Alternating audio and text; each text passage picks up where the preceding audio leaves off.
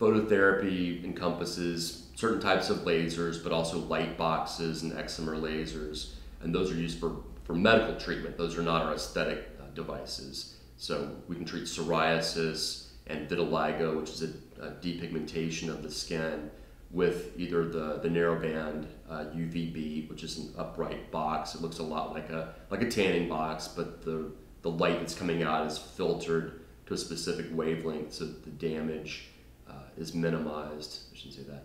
The wavelengths are filtered to minimize the side effects of using the light. It's not a tanning ray that we're using.